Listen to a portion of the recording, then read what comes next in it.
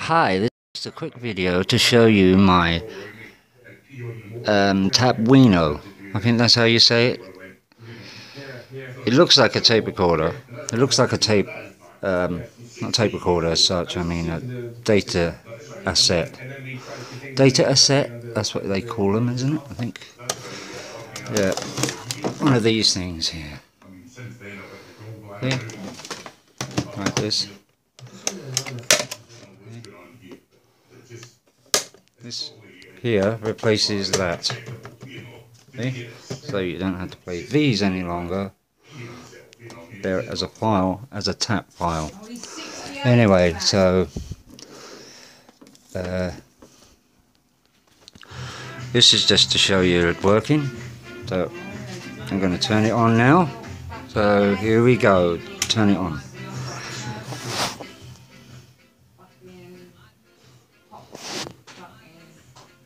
There we go. Let's load a file. See, look, these are the buttons. I figured out that the spaces on the board where the buttons are, there's exactly the same spaces between these keys. So if I press, so this is select. So if I press that, see, and I press this, you know, see,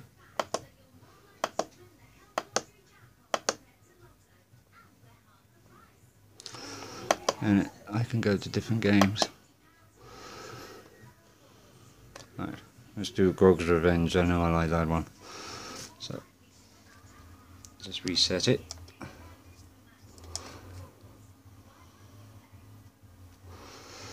Alright. Alright, here we go. Recording, playing now. Hold on. Gonna load it so I not play. Press play on tape. And go over here. And this is because it's select, it's play as well. So there we go.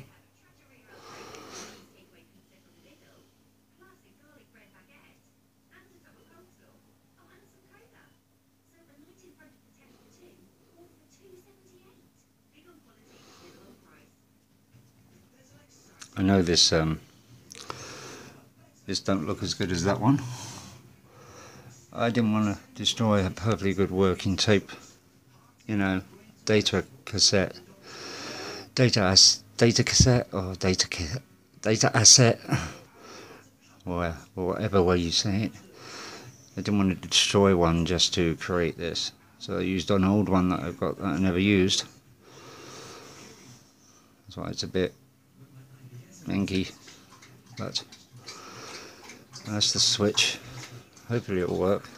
There we go. I can hear the sound of the recording. See?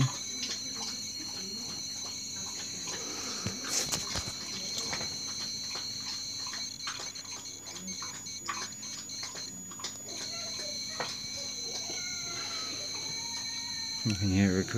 Hold on. It's going to take a while to load, so just going to pause it for a minute. Now back again. It wasn't loading first of all, but now it's loading. So you can hear it. See?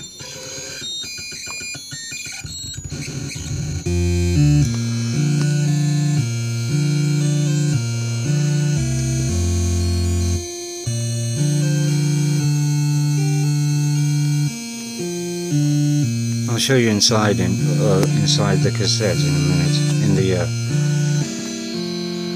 the tap. I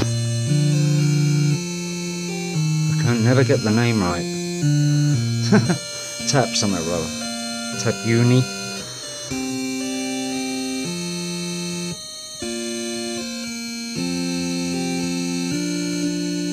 Tapuino. Tapuino. Right, it's called Tapuino, okay?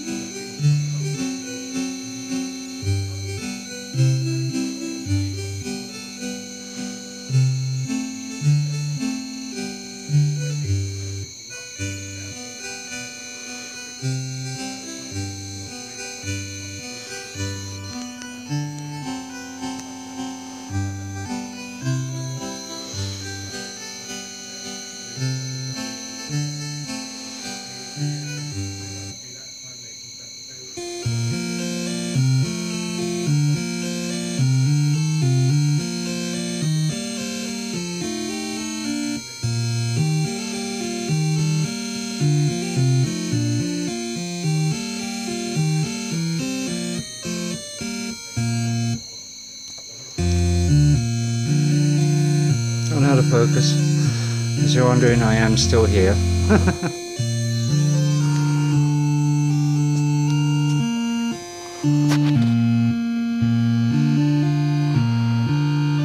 Yes, it's a good picture, isn't it? Yeah, it's because I'm using this video cable.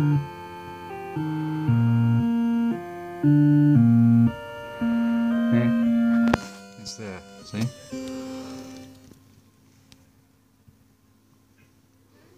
See, that's who it's done by. It's upside down though. I got it from eBay. Yeah, that's done. It's loaded. And that's what it says. There you go.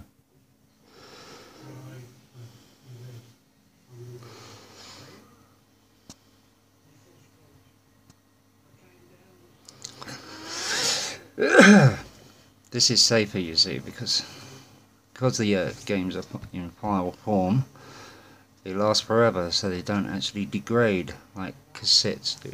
Because cassettes come like this, you see, and then this is just transferred to a file here, and it just loads it. The tap files are the files you use in emulators, but this is not an emulator, it's a Commodore 64.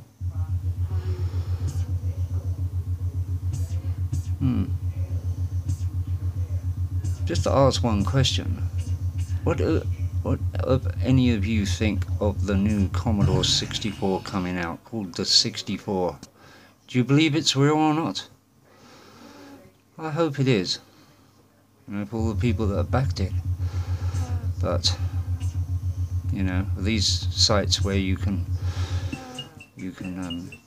do backers and all that stuff, there's always a risk that people rip off other people.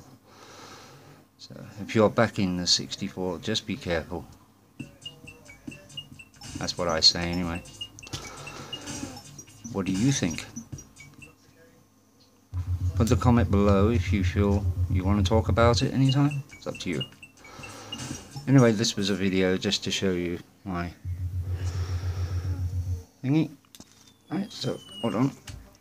Turn it off now. Right, I'll show you the innards. Right, here's the inside. You can see.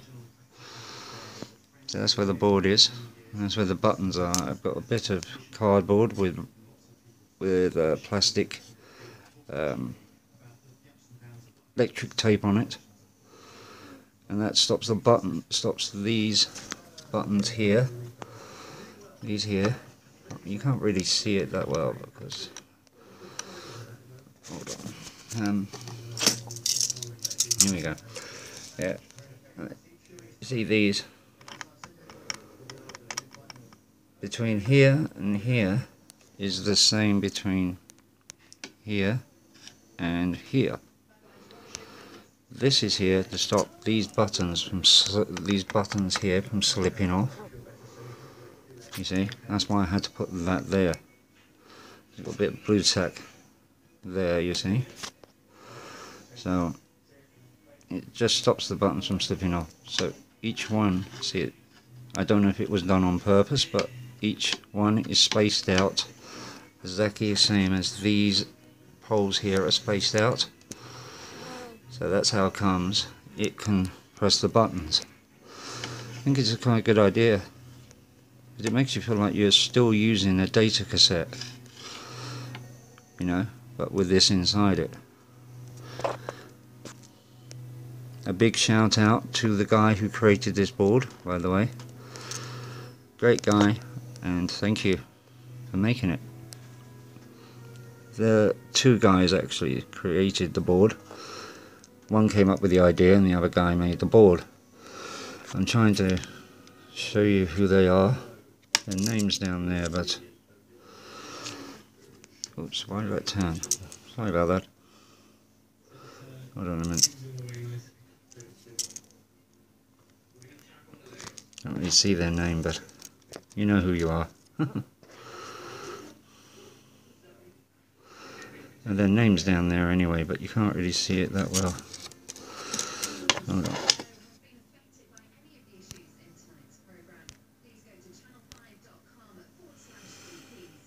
not going to focus, is it? Because of that light.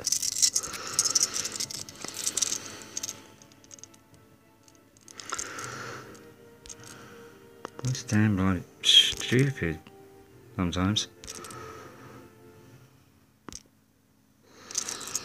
Sometimes it can focus, sometimes it can't. Anyway, but that's the Arduino. That's why it's called a Tapuino, because of that. That's a Arduino Nano. You know, don't know what that chip is. That's the speaker. So you get this as a kit, and you have to actually put all the components on the board. It's just cheaper. I had to extend the wires though, so that I could easily just take the top off without actually having to disconnect any of the wires. So that's the SD card there.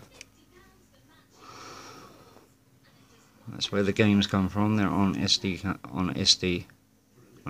card, and they get transmitted to here, and then to the display, which is here. This is the display that you see. Very clever. And there's the switch. That's the switch. I left these in because I wanted to make it look authentic. I left the counter. It doesn't actually, it's not rigged up to anything. It would be good if it could rig up to a motor, and actually when you press a file to load, you see the counter actually move. That'd be kind of cool. Anyway, it's not needed anyway. Anyway, that was just a look at that. My new toy. Yeah. Anyway, at least I completed it. I just need to change the colour of this data cassette to black. That's what I'm going to do with it. So it'll look like a Commodore 16 data cassette. Asset. Anyway, yes, I get muddled with my words sometimes. Anyway, thanks for watching. Hope to see you soon. Bye bye now.